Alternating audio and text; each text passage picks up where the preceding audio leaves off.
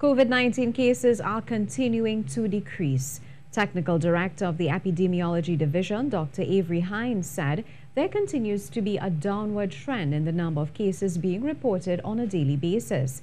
He said, based on data from the last 3 weeks, this is an encouraging sign. Rolling averages over the last possibly about 3 weeks or so, which is an encouraging sign that what we are currently doing, the measures that we are currently undertaking, are having the desired effect. It is also encouragement to hold the course with respect to these measures, even as we prepare to enhance the population's protection through the vaccination program. He's urging the population to continue to follow the COVID-19 protocols in place. The measures really do continue to be of the greatest importance.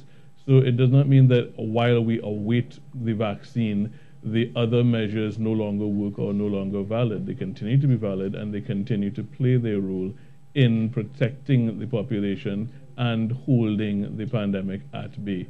At the end of this historical period, years down the road, when we look back, we will see that the approaches that have been taken have been largely successful.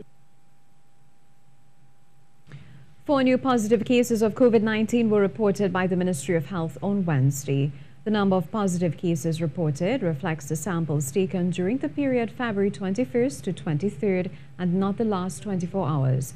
The total number of active positive cases is 120.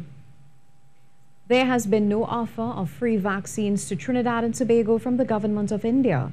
Minister of Foreign and CARICOM Affairs, Dr. Avery Brown, sought to further clarify this during the Ministry of Health's virtual media briefing today.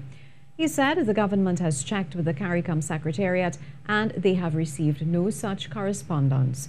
Dr. Brown said government's engagement via the High Commission of India was about the purchase of vaccines. Based on the media reports and what has already transpired, there are discussions underway, and we certainly do not preclude or would not preclude any additional provision of vaccine above and beyond that which we are seeking to purchase via the Serum Institute.